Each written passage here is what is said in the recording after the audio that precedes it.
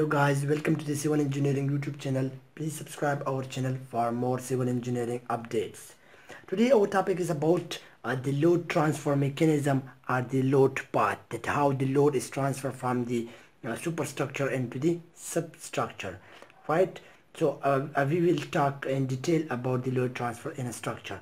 Now I am drawing a structure, and I will show you that how the load comes from the top to the bottom of the structure. For example, I'm drawing the 3D of any building. It may be of any simple building, as I'm not taking any multi-story building, but I'm just drawing it as simply a one-story building. For example, this is a one-story building, right? And which this is the slab. We see the structure is mainly composed of certain components we call is a structure. A structure is made of certain components, some components, and these components work together to make the structure. For example, I call it this is a beam. There is a beam in structure. There is a horizontal member in structure. There is a column, vertical member in structure, and this is the slab. This we define as the slab. And these columns will be supported by any type of simple isolated footing, or maybe any type of footing. You can watch video about footing in my previous videos on in my channel, right? So these are the footings provided for the column, and below the footing we have soil, right? We have soil. Below the footing we have soil. Similarly, this is also the column, so this will be footing, and then below will be the soil. So these components, for example, like column, like footing, column, beam, and slab, these components work together and they make a structure which is used for some purposes. We call this a structure because this is used now for some purpose, and it is some components. So now, what are these components? The most important is the slab one, and then beam, and this is also the way of load transferring. And then we come across with the column, and then we across with the with the footing, and then we come across with the soil, right? There are some components and very important to discuss.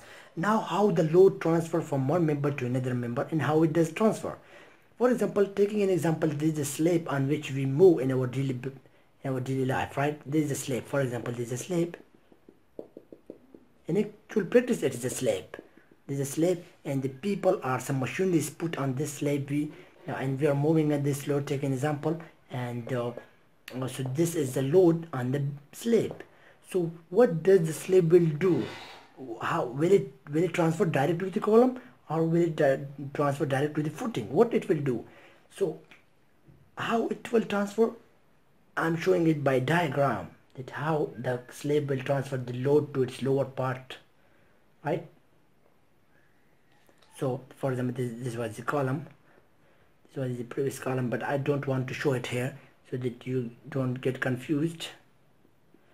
So this was the slab, right? This was slab, and the load coming on this slab will be divided into different beams. Like this is a beam, this is a beam, this is a beam, and this is a beam, right? So how it will be transferred? In a triangular way. This is the one way of load transfer mechanism. For example, the load coming on the slab will be transferred in a rectangular way to this beam. Some load will be transferred in a rectangular way, in a triangular way to this beam, and some will be transferred to this beam, and some will be transferred to this beam, right? So the slab is now dividing its load to its 4 beams. These are the 1, 2, 3, 4 beams are there. So the slab is going to divide its load to each its component, right? So after coming the load from the slab to beam, this beam will now transfer its load to its length to column. First the load get by the slab, then the beam slab divide the load into 4 components into beam, and then from the beam load comes into the columns, right? The beam will now transfer this load into the column, this load into the column, and this load into the column, right? After the load coming into the column, it will be supported by the footing. We call the footing, and we design the footing to support this column load, how much the load is coming. So the footing is the 4th one to support that load, right? And coming into the footing, and we designed different types of footing, and as I will discuss in my previous video, you can watch on my channel the types of footing you should provide it to resist the load, and what type of footing you should provide according to the condition. And in this case, I just simply supported the isolated footing I provided, and after the load coming in from the column to the footing, and then footing, it will take the whole load, but it should be also okay with the bearing capacity of soil. So it will transfer the load to the footing, and the footing will be able to resist this whole load of the column, and will be no such high pressure on the soil. So we safely transfer the load from slab to beam, beam to column, and column to footing, and the footing will be able to resist this whole load, right? So there will be no need to place load on the soil.